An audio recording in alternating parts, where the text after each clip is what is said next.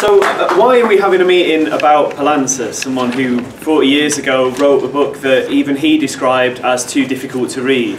Well, it's because the ideas in it are still very influential now. In a lot of the debates that we encounter about, do you need a new type of party, a new type of relationship to social movements, there's often ideas of Poulantzas in there that draws upon. I think if anything, his ideas are becoming more influential. A comrade at King's College, London, showed me that she'd been invited to a reading group of Poulantzas' last book, State Power and Socialism. And I think partly this is because the crisis and the struggles against it have raised new questions that weren't necessarily on the agenda 10 years ago. When I first became politically active, people would talk about, can you change the world without taking power? And I think the struggles we've seen since then have raised the question that really, who has power, what does it mean, who controls the state, have become very relevant.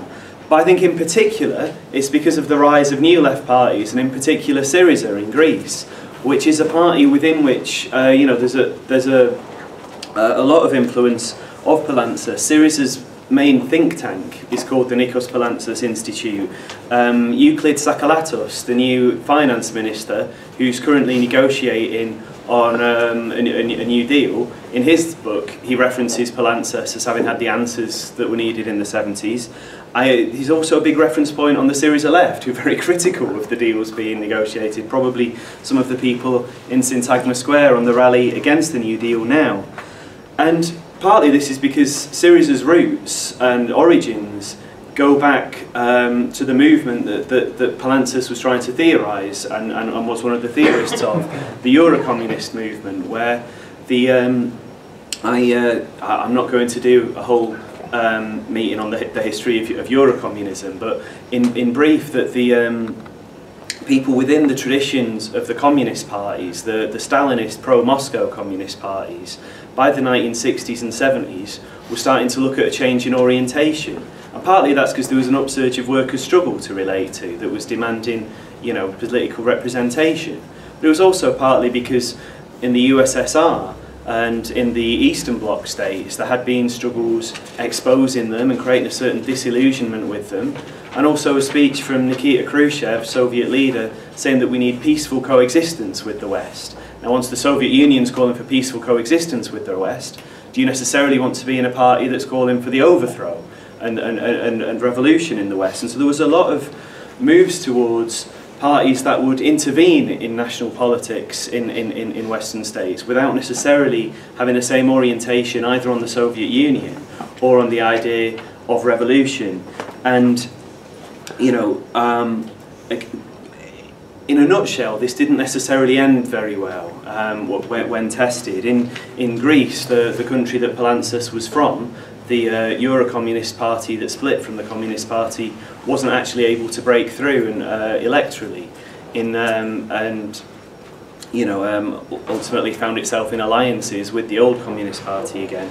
In France, the Communist Party ended up in coalition government with François Mitterrand, Union of the Left, which actually put them in a weaker position to intervene in struggles, and they suffered for it afterwards.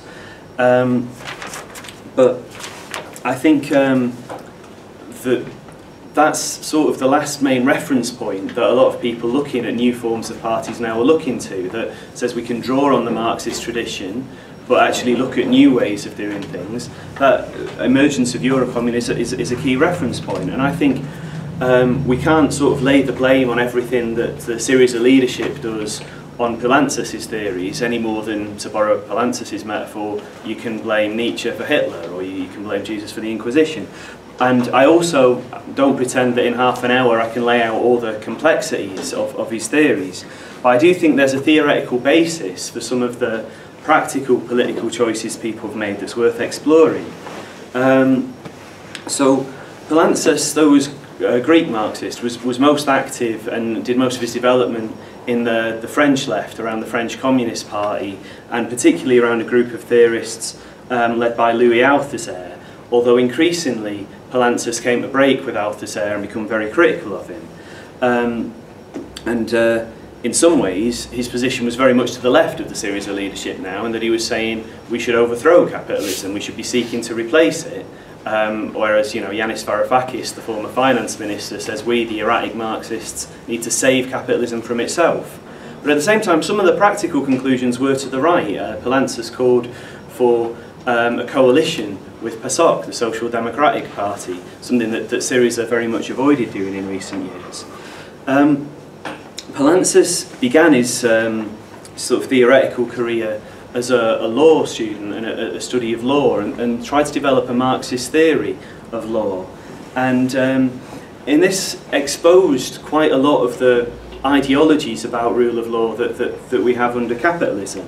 I mean, I think people are very familiar with the argument that the law in capitalism is very hypocritical. You know, the citation that it forbids rich and poor alike from sleeping rough and stealing food.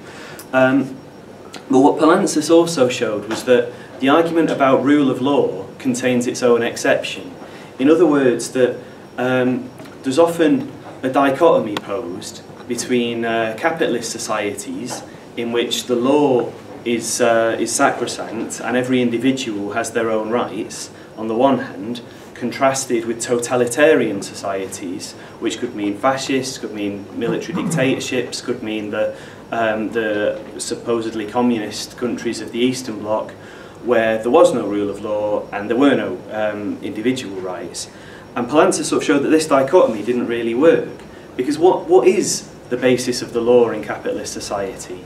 And you know, you can sort of find this argued quite positively in some of the texts that inspired the bourgeois revolutionaries, things like Rousseau's Social Contract, where it's sort of an argument that in order to keep people's private, separate, individual interests from conflicting with each other, you need a power that can regulate them, and that therefore can be above them and counterposed to them, and that this is the public interest. And once you've created that counterposition, where do individual rights stand actually? When you've got something above them claiming to be the public interest that guarantees them by holding them down, you know, there's actually, and it's terrifying in some ways reading in the Social Contract, some of the things Rousseau calls for, the state's powers, seems very much unlimited.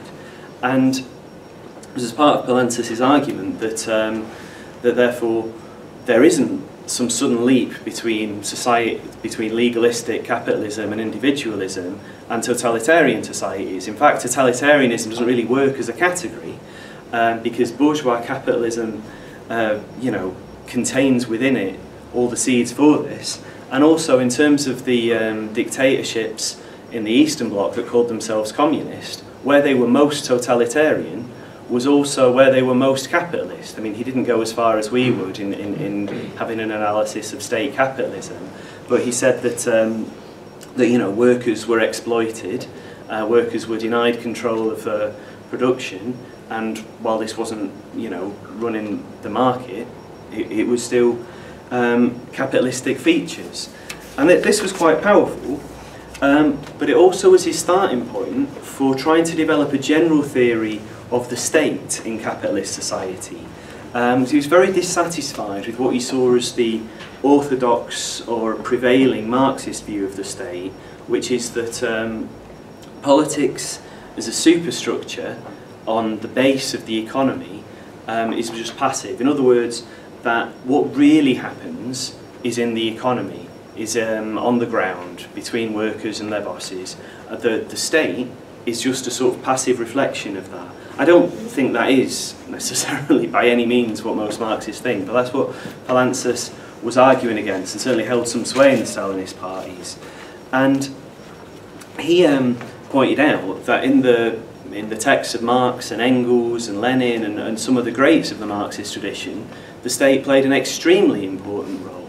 One of the phrases Marx used was that the state is the official resume of society, which is that the state is the thing that tries to hold together all the contradictions that threaten to tear capitalist society apart, and therefore you can read from what the state does what it is in the society that it's trying to overcome, and therefore you can learn a lot about how society functions by looking at the state. And there's a few concrete examples of that. I mean, one is we're in a society where the vast majority of the wealth is held in the hands of a few while it's produced by the many. Well, obviously that's a society that's going to need some repression, some kinds of weapons and threats and mechanisms to stop the many reclaiming their wealth, and that this is why we have the police, the prisons, this system to keep the wealth from the hands of the many. And this is something Poulantzas and his co-thinkers described as, and contemporaries described as, the repressive state apparatus. There's also similarly a question of ideology. If you're not going to be fighting the working class all the time, you need to have some way of convincing them that this society represents their needs. And actually, well, we do see that on the media, in schools, to a lesser extent now, but in the church, a huge amount of effort is put into convincing people that the society they're in is one that's natural and normal and in their own interest. Poulantzas and his contemporaries referred to this as the ideological state apparatuses. But actually that's not the only things the state does. And if you look at the welfare state, you know, that tells us something about capitalism as well. That actually capitalists need skilled workers in order to exploit. They need us to have a certain amount of health and education. But at the same time, capitalism impoverishes workers. It you know, bleeds us dry and tries to pay people as little as possible. And the state tries to compensate for this and bring this together as well. There's other examples I can bring. So the state has an extremely important role. And Marx also talked about the importance of political class struggle as being the thing through which classes take on real form. But he talked about classes existing in the economy. For example, the working class produces the wealth, the bourgeoisie extracts it from them. But actually, you only see that class as a social force once struggles with overall political demands bring it together and start to cohere it. And this is something that I think is very interesting in a lot of Marxist commentaries on histories, and certainly something that Poulantzas wanted to take from. And Poulantzas pointed out that Marx, you know, in the Communist Manifesto, he describes the state as the managing committee of the whole bourgeoisie, but in general, there isn't a sort of Marxist theory of the state that Marx lays out in a formal, explained way, in the way that capital is the theory of the economy, for example. What Marx did do was study some of the political crises that were going on during his lifetime and see what they told him. And one of the most influential, and certainly for Poulantzas the most influential, was studying the political crisis in France from 1848 to 1851, from the Second French Revolution to the coup that ended it. And it began with a revolution against the despotic king and monarchy that involved the workers, it involved the petty bourgeoisie, and it involved the bourgeois, you know, Democrats and Republicans. But as soon as it had won and got rid of the old establishment and established a bourgeois republic, that republic turned on the workers' movement that had got it there and suppressed it, and there was immense violence. More than around 3,000 insurgents believed to have been killed, 18,000 deported. Now you might think then, end of story. The bourgeoisie has overthrown the old rulers and suppressed the challenge from the workers that could threaten it. Actually, it wasn't the end of the story. And what was clear over the subsequent 3 years was that the parties of the bourgeoisie failed to form any stable government at all. They would constantly be attacking each other. And partly Marx argued that although the things they were arguing about were partly what form of government there should be, who should be the new king if a king was restored, it actually reflected the different material interests of different parts of the capitalist class. Because actually capitalists, they don't just exploit workers, they also compete with each other. And different sections of capital, industrial, commercial, financial, agricultural, you know, they have different policies that would benefit them most. And in a system based on competition, that's quite hard to manage actually. And the only way they could find to coexist was to have a parliamentary republic that they could say this represents everyone's interest, not just one class, represents everyone, and through that we'll work out our difference. The problem with that was that it wasn't just capitalists that had parties. There was also a challenge from from parties rooted in the middle class with more democratic aspirations that they couldn't stand. And in the end, the parties of the bourgeoisie ended up supporting the old party of order that had represented the old order they'd overthrown. Even it couldn't stabilise things. And what you have 3 years after the revolution is a coup d'etat led by the nephew of Napoleon, and Marx's commentary on this is the origin of the phrase first as tragedy, then as farce, that's actually incredibly hostile to the bourgeois political parties, you know, attacks their meetings and things. His movement is actually built on the peasantry, and particularly the small and the poor peasants, and he uses those as a support base to claim power.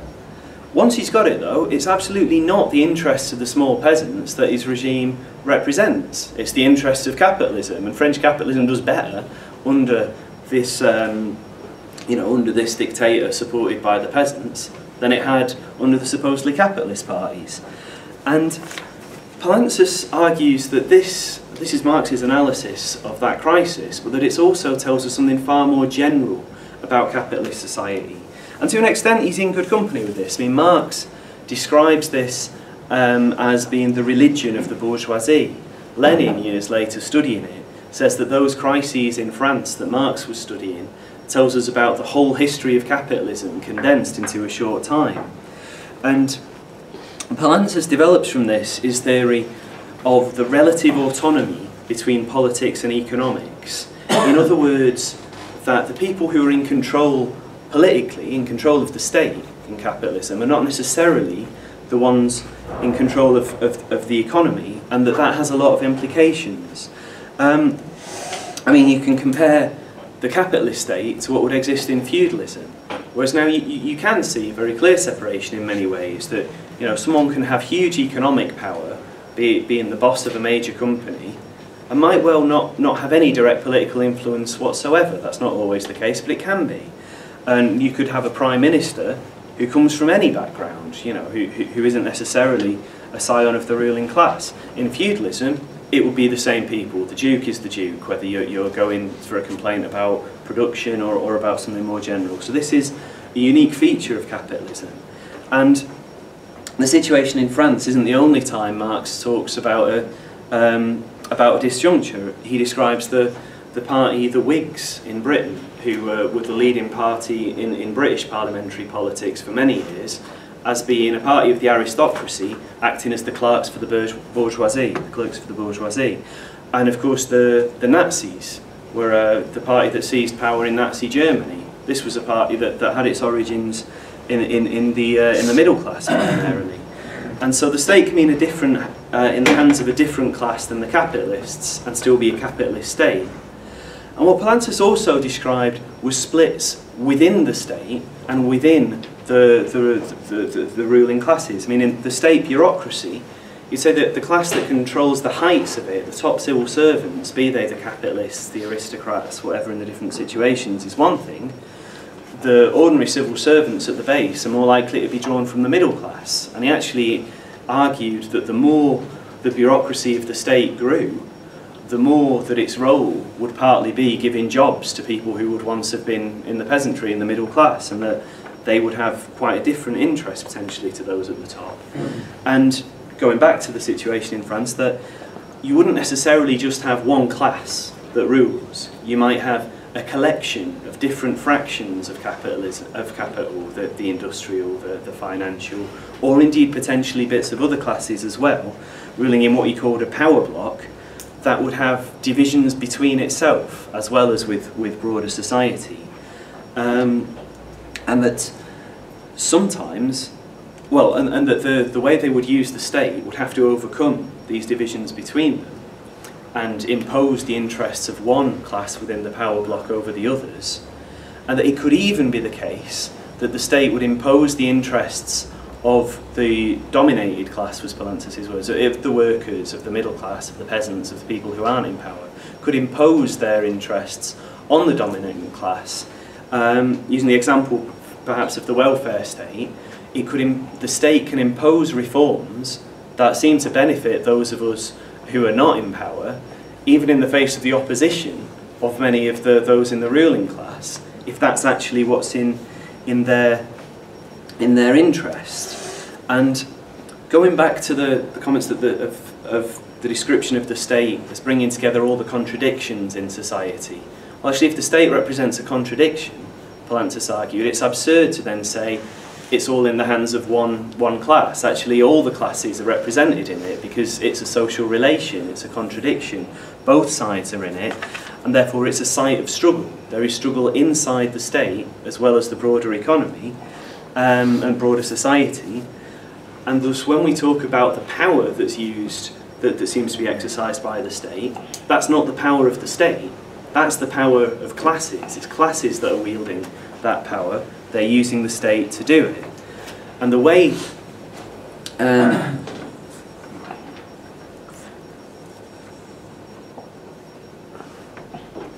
the way in which this is achieved, the way in which the ruling class tries to cement its control over the state and through that over society is through representing its interests as the general will of everyone.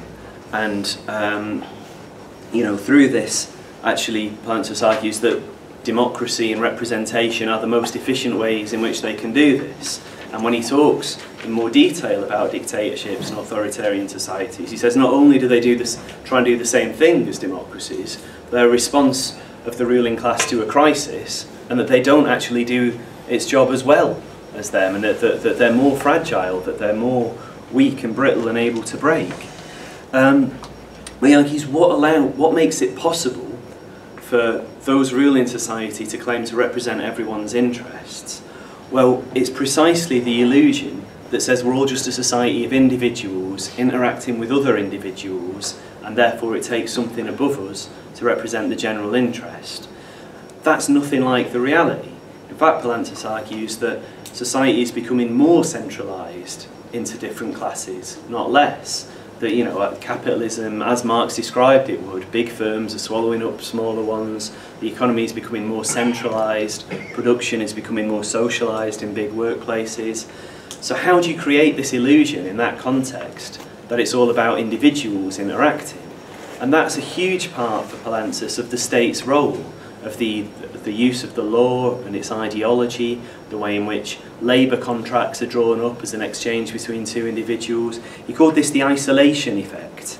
And says this is what the state does, is it tries to create a sense of isolation that makes us feel like we're just individuals and need a general will to represent us. What limits the state's autonomy? Because he described a relative autonomy between politics and economics. What's the relative bit? What's the limit? Well, Poulantzas described the economic level of society as dominant and in the last case determinant. What that means for our purposes is that the limits of what's possible is set in the economy and is set, you know, between struggles that aren't necessarily interacting on the state at all, between workers and their bosses, and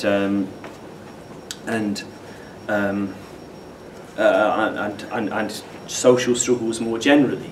I mean, he would later talk about not only the workers' movement having its autonomy, but talk about other social movements having autonomy as well. The examples he used, the women's movement, the ecological movement. These are the three flags on the Syriza logo, has three colours of flags. They represent the workers' movement, the women's movement, and the ecological movement, referring back to this.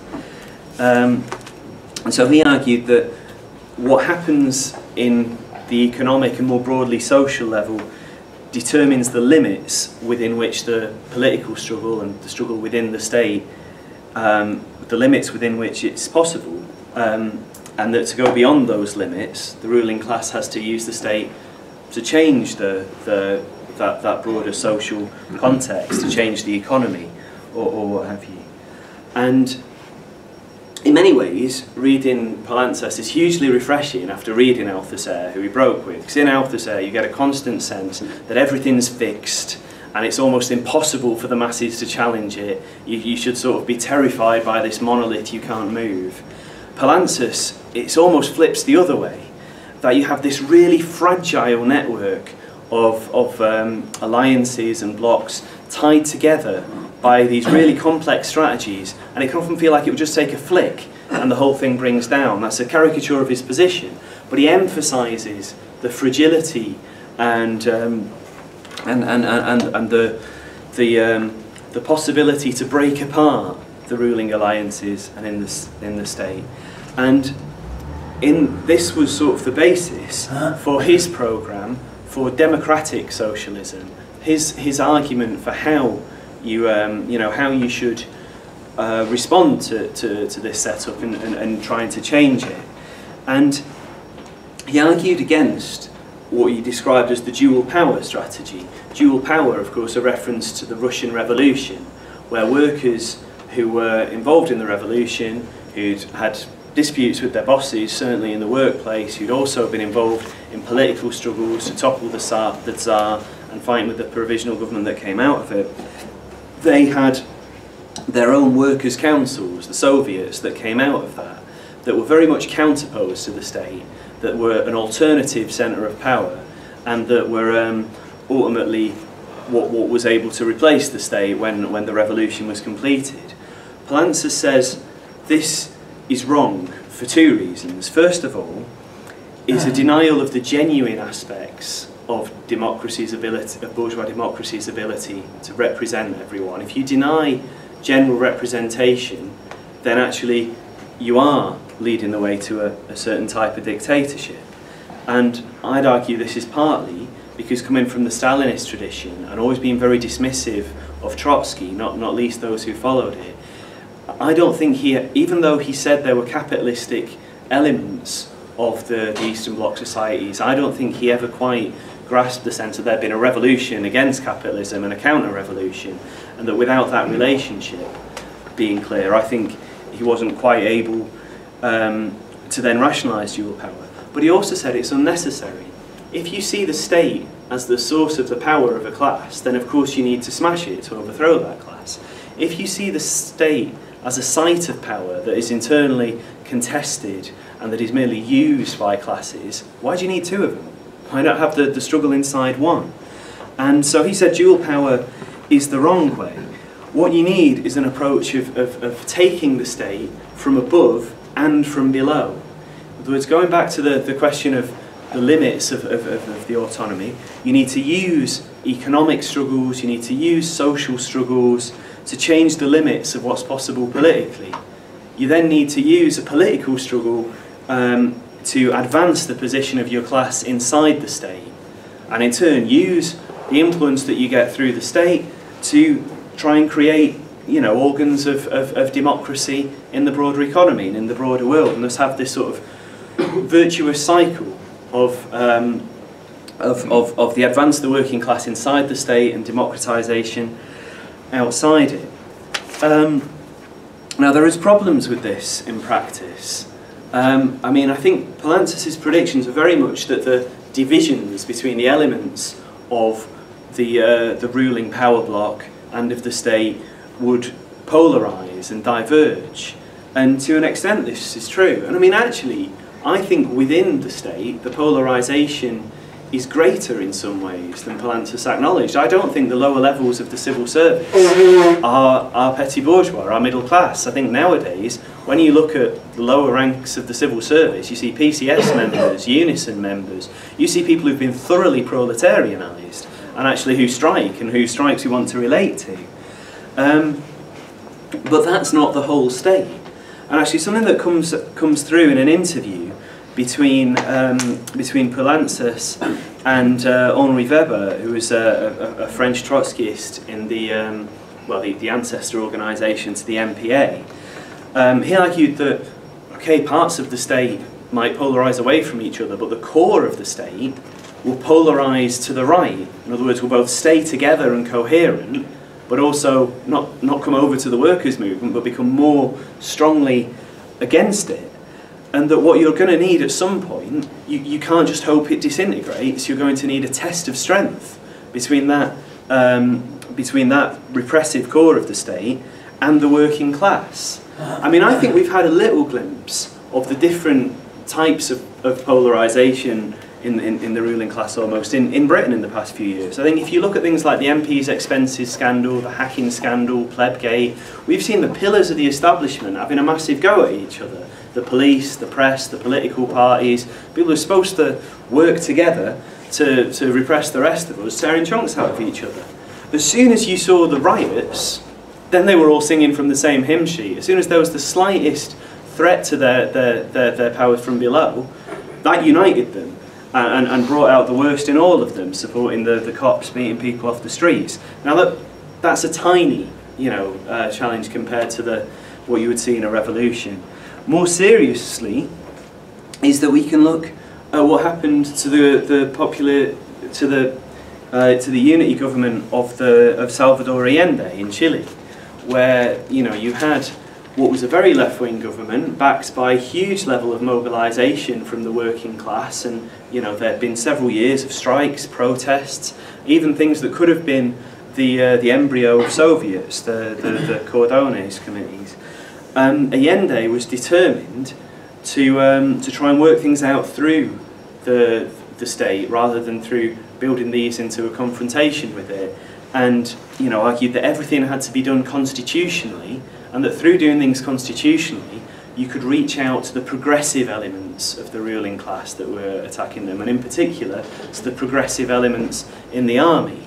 And one of the progressive elements that he appealed to was the progressive general Augusto Pinochet, who of course, for all that he did talk to Allende, actually betrayed that and was the one who led the coup. Poulantzas described this as Chile was somewhere where not enough was done.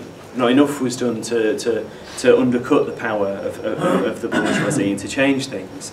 But the thing is, at the same time, there was also the same period in Portugal, there was a revolutionary process that was to a large extent captured by social democracy, and what was a moment where workers were taking very radical measures. There was mass mobilisations, there was workers' control, and ultimately it ended up not going down a revolutionary route, but into a stable, bourgeois democracy that is the Portuguese government today.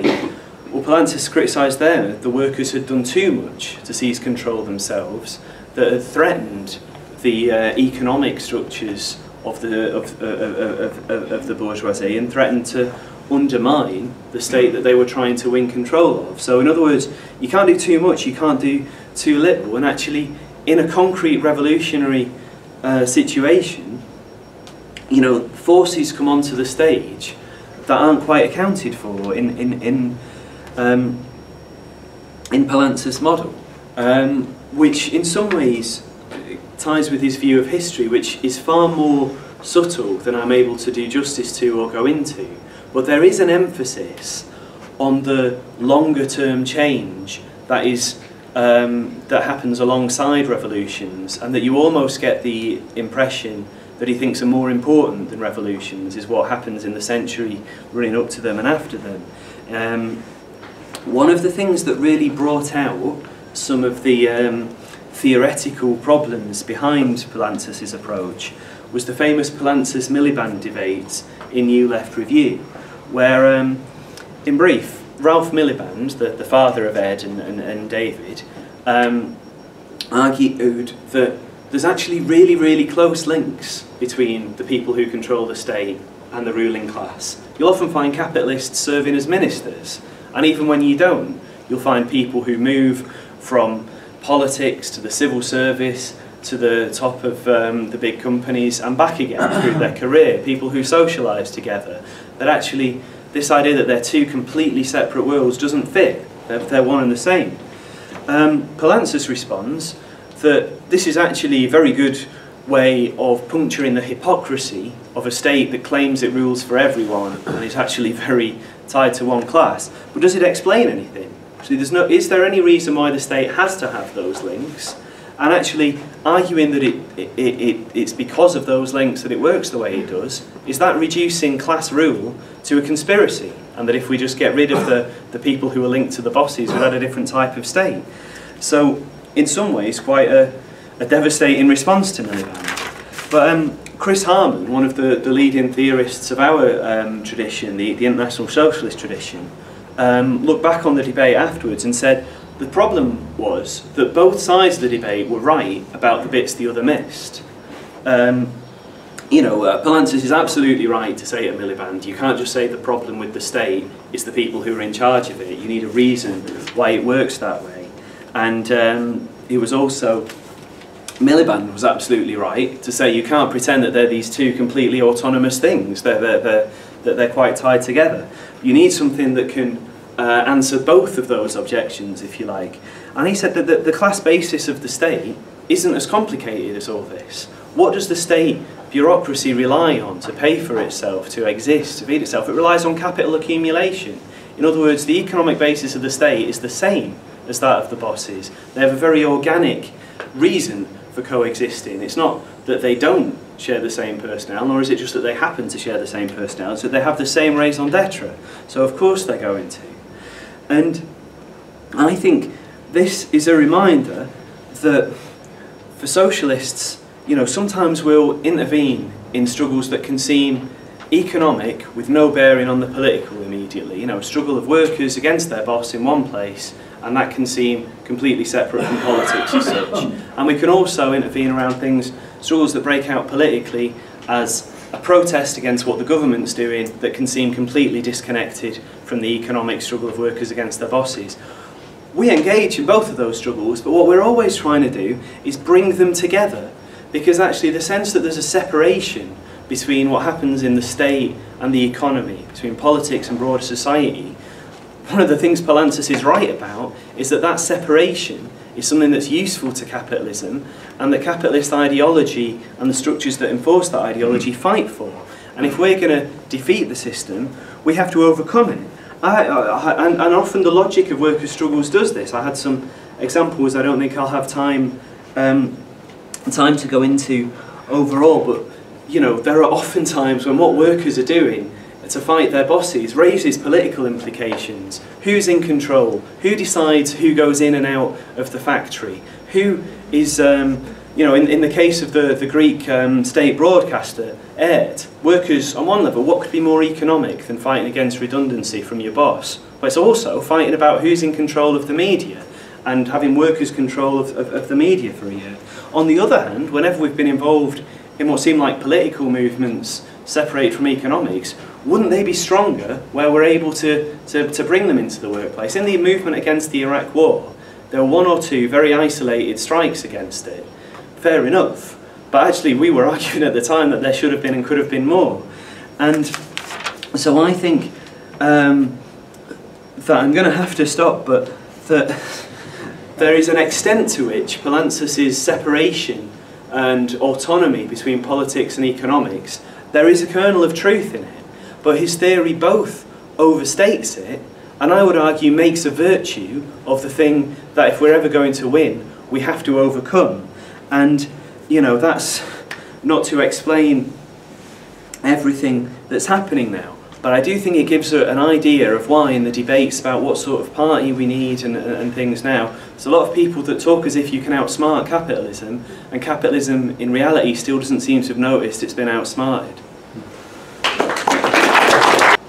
Right, question really. Well, comment first. I mean, for someone of my generation politically, when I was first coming into revolutionary politics, the arguments around Poulantzas were quite current, and we sort of engaged with them.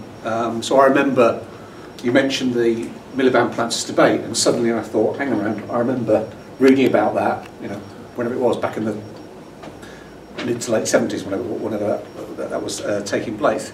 But it seems to me that debate and that argument has gone quiet, really. I mean, it's not really something that I've, the name Poulantzas is not really something that I've sort of thought about or engaged with for a long, long time, until obviously more recently. And obviously the context of Syriza, I think, is really important in that respect. So I think it's, just to say, I think it's really useful to just to remind, for myself personally, remind myself about some of those arguments and refresh and rehearse some of those ideas.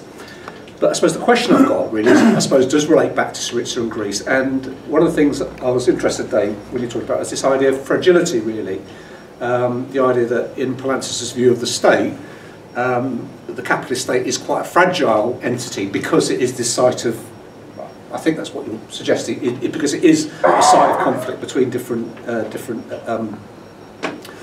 class forces, etc., etc. And I just wonder about that in the context of the Syriza strategy really, that they pursued since January, and whether, I don't know if I'm being naive about this or whether, whatever, but it seemed to me that when Syriza came in January and they sent the negotiating team and Varoufakis and all that stuff off to negotiate, I mean, maybe they were just showing bravado, but they did seem to, the image they projected was one that, we've won this election, we can now go in and have this argument about what they're trying to do in terms of the, and we will be able to exploit the differences within the EU, the sort of difference between the French and the Germans and whatever, and the thing will crack apart basically, and we will be able to prevail in that context. And I just wonder to what extent that strategy, if it was their strategy, has its base in that sort of understanding of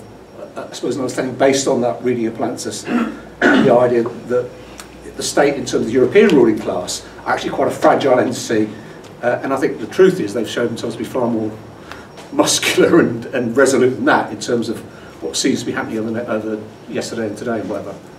Right.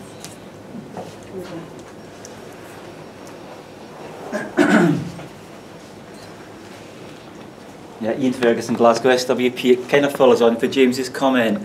I mean, I think that, Speaker made reference to Marx not having developed a theory of the state. I think my understanding was he'd planned to do it, but just never quite get around to it. But I do think it's interesting, and again, there's an article in the current issue of New Left Review by Mike Davis, which is also looking at some of these issues and also harking back to the writings of 1848 to 51. And I think there's also, a good reason for that, because I think for the reasons that kind of Dave said, I think because the different sections of the ruling class are kind of constantly fluctuating. There are different forms of state formations. I think Marx's writings in the 18th Premier and so on are some of his most concrete writings.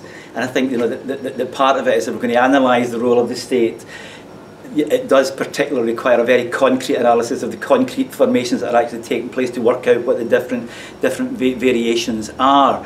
And again, we talked about the MP's expenses and so on, but obviously over issues like, for example, Europe, we're about to see the main part of the ruling class tearing itself apart. Then I think that's fine. I think having said all of that, there does seem to me to be a sense in which they also know very well where their interests are. So the notion, and I suspect it was part of Syriza's strategy, I assume, to try and exploit the differences between, for example, German capital and some of the other sections, and it's clearly a strategy that appears to have failed pretty spectacularly. Which kind of brings me on to the second point, which I think is that it does seem to me that if we look at whether we look at the Syriza experience, whether we look at Egypt, whether we look at Chile, that actually the ruling class, whatever their differences may have, also have a much better sense of their shared interests than our side, and clearly seem to be able to develop better strategic orientations. And I suppose maybe that it kind of ends with a question, because I guess that the only way that we can actually hope to counter that is the whole basis of the Revolutionary Party is actually that we can actually develop a strategy for our side which can then become hegemonic and can actually counter the organisation that they are able, with all their much greater resources, to put forward. And I suppose I just wondered, because it's also a very long time since I've looked at Poulantzas, but just wondered also how much at all, or what did he see as the role of the Revolutionary Party? Thanks. Alex?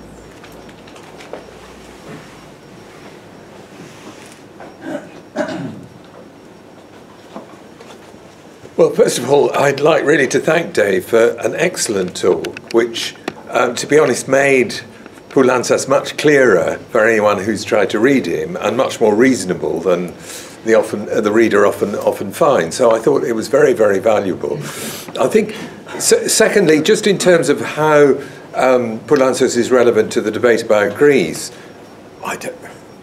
God knows what books Tsipras has read, but I don't think he is in any sense influenced by Poulantzas. It's more people on the left of Syriza who might look towards Poulantzas. So Stathis Kouvelakis, who's extremely critical of what the Greek government is currently doing, has also said that Poulantzas is relevant to the Greek situation.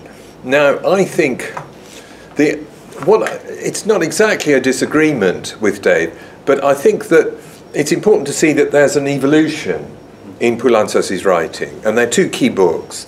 There's Political Power and Social Classes, which was published in May '68. Perfect timing. It became a bestseller. You know, that's the book that made Poulantzas famous.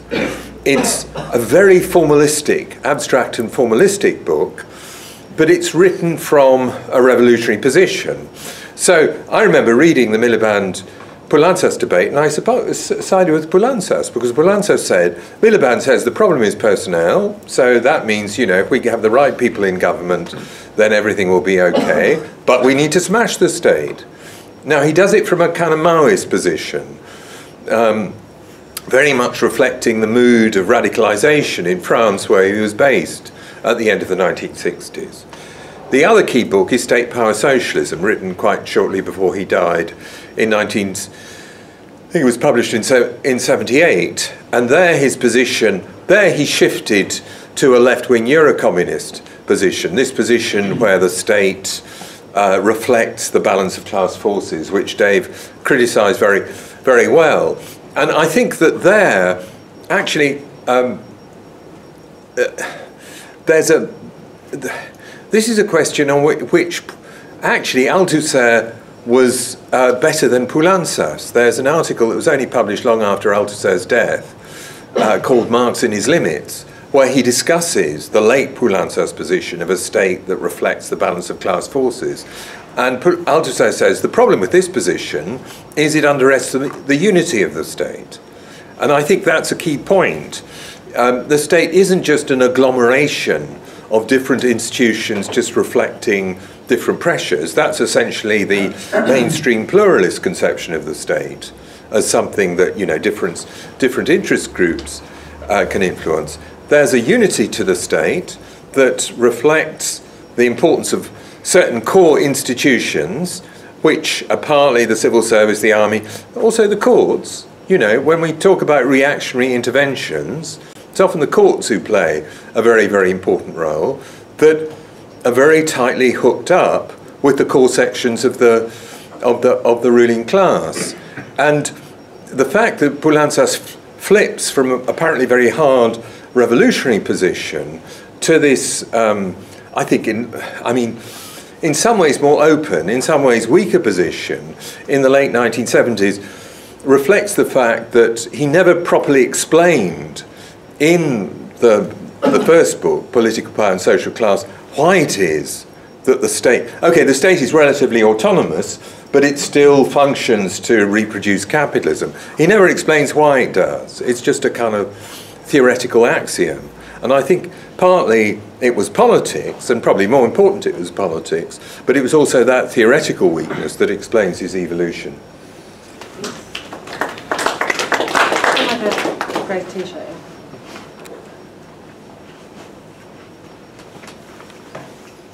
Chris Newell of Socialist Workers Student Office.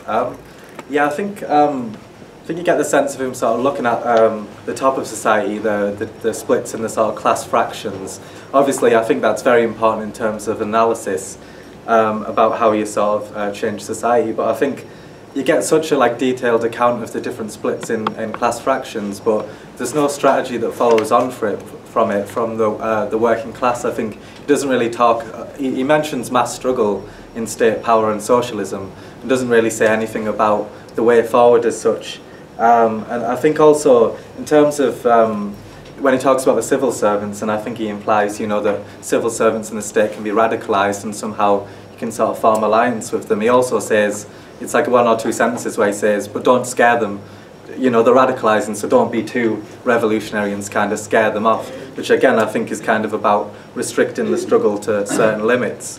I think as well when he talks about dual power and rejects the idea of the dual power approach, and then he says, you know, we can have the capitalist state and we can also have workers and community councils.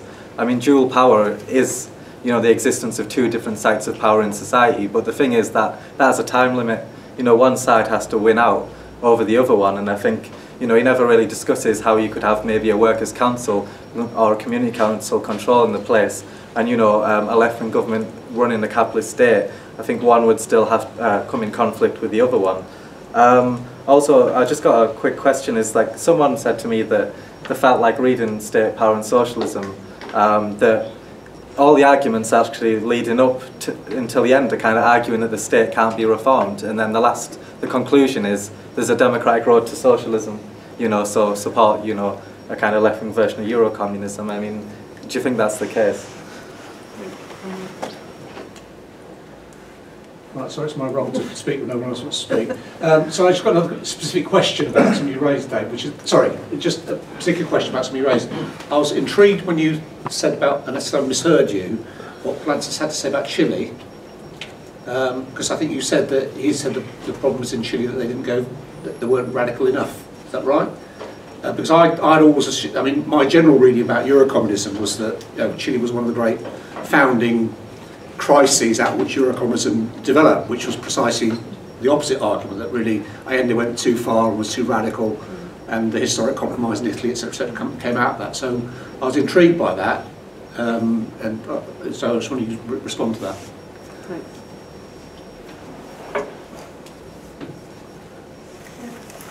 Yeah, because I just wanted to make the point that I suppose if you're in a revolutionary tradition, you want to see the revolution, and you believe that without that revolution you can't have that socialism within one country. But there is the practical problem of what happens when the left wins power in somewhere like Venezuela or Greece, and what sort of programme when the left has won power in an alliance with a whole group of a united front, which is what Syriza and other organisations are, with a whole load of reformists and things. And so there is, in that sense, a theoretical vacuum which Poulantzas and others were trying to fill, insofar as what does that left government do? Now, I believe that you can't have that left government allowed to be in power because on its own, because the other capitalists of the world will start bullying them, like we've seen in Venezuela, and organising coups, or in the case of Greece, the ganging up from the European institutions.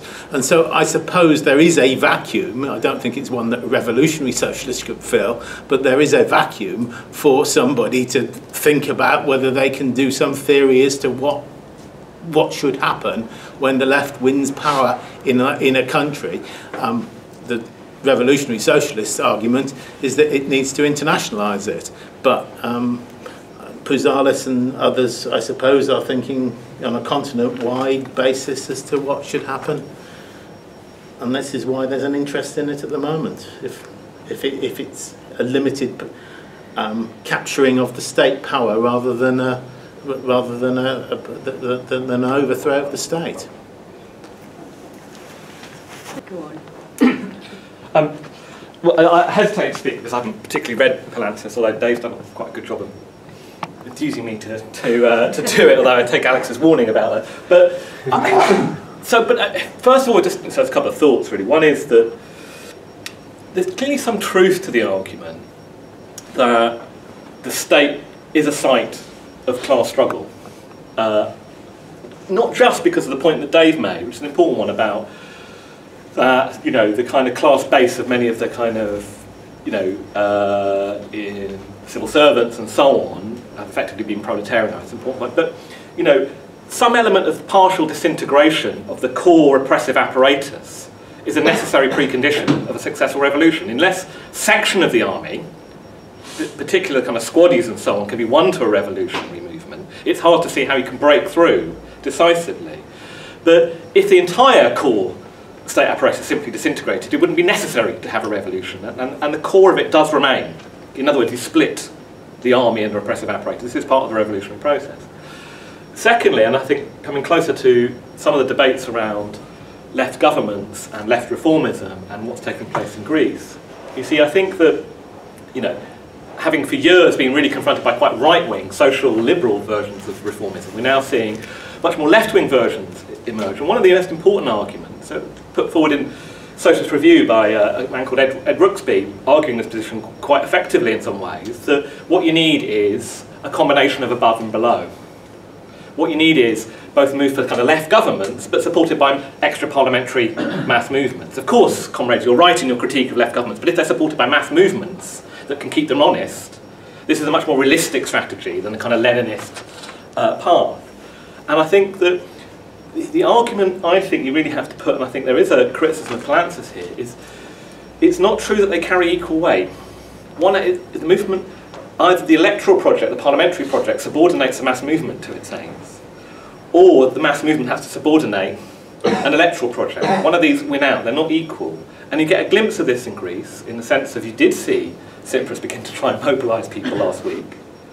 But now they're dismissed as a stage army, well, it does a deal. And our message is there is a role for developing electoral work and parliamentary work, but it always has to be subordinate to the mass movement. Now, because crucially our message to working class people isn't we can liberate you, or left parliamentarians can liberate you, but only through your own struggles can you liberate yourself. And that's a hard message that goes against much of the common experience growing up under capitalism as working class people, but it's one that we have to relentlessly and be persistently clear that this kind of dual approach of parliamentary and extra parliamentary, one side has to be stronger and subordinate the other, and only the extra parliamentary, particularly if it's rooted in the workplace, has a capacity to present such a challenge to capitalism it could begin to fragment its class state, but even that requires a decisive confrontation in the end. Thanks a lot. Okay. Yes, Alex. Sorry, just trying to keep the discussion going. This may be unpopular because of the heat. All right, I'll shut up very quickly. I just wanted to respond to what you were saying, where you were presenting there's sort of two issues. There's reform or revolution, and then there are the problems of a left government. And they're, you know, two separate domains of theorising. But I don't think that's true.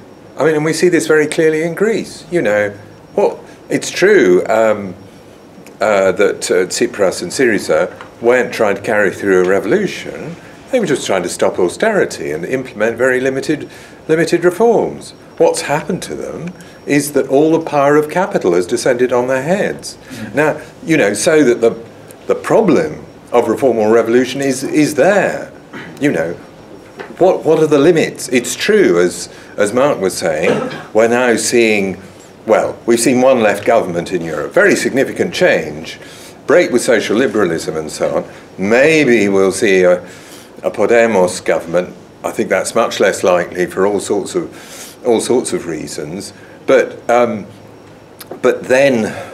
when we have this break in the established political order, a logic that comes into play, which is exactly the logic that operates in the case of reform or revolution. Of course, the dream of the reformist is there's this separate space. You know, you can go off and be a revolutionary, but while we get on with the practical stuff of making people's lives better, sorry, you're not.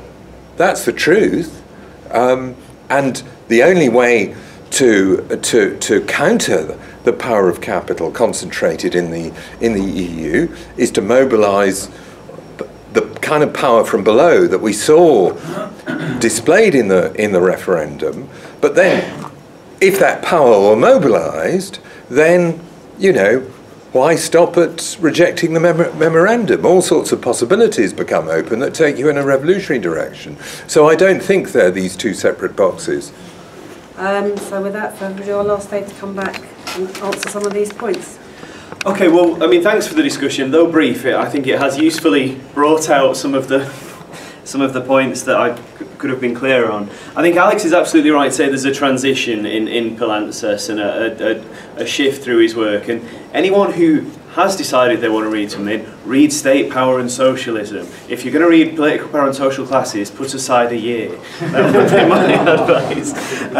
I think it's true to say that there's I don't remember who raised it, but there's an issue with internationalism in his theory, that actually in State Power and Socialism, one of the sort of quite complicated bits was he describes the role of the nation and the state in constituting modern society at the same time as classes were being constituted, which to a large extent is true, but he draws from this the conclusion that the nation will persist beyond capitalism, and therefore that the site of struggle that we're involved in to a large extent is the nation. and I think this is quite problematic for those of us arguing for international revolution. It's also absolutely true, I think Chris mentioned, no, someone else, that there's he talks about other classes that you have to win over in terms of their fear of the working class, and that's certainly true. I think it's in Political Power and Social Classes, so early Poulantzas, that he describes the fear of the working class as being the thing that is always present when one of the non-ruling classes, if you like, is supporting the state. It's always to some extent due to fear of the working class. Now there may be an element of truth there, but it's precisely what conclusion do you draw from it? Because actually the working class can also lead fights that either make other classes irrelevant or that inspire them to join it. And I think emphasising not wanting to scare them too much leads to a political problem as well as a theoretical one. About them not having done enough in Chile. See, he's talking specifically about economically, and that's what reads bizarre, because yeah, you always think about, well, what would you say about Chile? Well, he's not talking about in confrontation with the state. He's saying that when in confrontation with the state, they hadn't done enough to change the economy and thus sap the power of their enemies within the state, whereas in Portugal there were experiments with workers' control, this was too much. And it's sort of missing the point in many ways of you know, of what the state actually did to them. And I think it's, yeah, this was you, Chris, it's certainly true to say that talking about workers' councils and democracy at the base at the same time as a capitalist state is trying to have your cake and eat it. That's not dual power. That's sort of dual sides, if you like, of the same power. You know, workers' councils will either get co-opted by the state, they'll get crushed by the state, or else they'll have to defeat the state. And I think having your cake and eating it is a lot of what this theory is about, actually. And it's certainly true, again, as Alex said, that it's not that this is what's informing the Syriza leadership or Alexis Tsipras, but lots of the people who are invested in Syriza, not just in Greece, but who are emotionally invested in it in other countries, who are trying to replicate it, it's those people that do think you can do this to some extent. I think I was at a meeting hosted by Left Unity, Syriza and Podemos a few months ago, and there were arguments about the Italian Marxist party, Rifondazione Comunista, that we often use as an example. It joined a coalition government, got held for doing terrible things, and was punished as a result. Well, people were describing this and saying, well, the important thing then is that you have the movements and the party independent for each other, that the party's there and the movements aren't, you know, going to get co-opted with what it's doing. Actually, this is the opposite of what we need. I think most of us who've tried to intervene in struggles as revolutionaries will have been told, keep politics out of this. And what you mean is, keep any challenge to whoever's in charge out of it, keep a challenge to the authority of the union bureaucracy out of it, keeping politics out of the movements. That's a terrible, terrible idea. That's an argument for bureaucratism. And the other hand, the autonomy of politics, well, precisely that means they're electoral politics. That means you have people pursuing an electoral project, getting into the state, not held to account by those who are struggling on the ground. Both sides of the division are bad for the movement, but what do they reflect? They reflect reformism. They reflect a sense that this terrifying thing that you're asking us to be able to do, can we find a way to go around that? And I think it's natural that when people are trying out, you know, questions of how do we change the world, that they look to solutions like that. And that's the case for, I suppose, trying to engage with this and to make the argument for why you can't go around the ruling class's state. You have to go through it and smash it.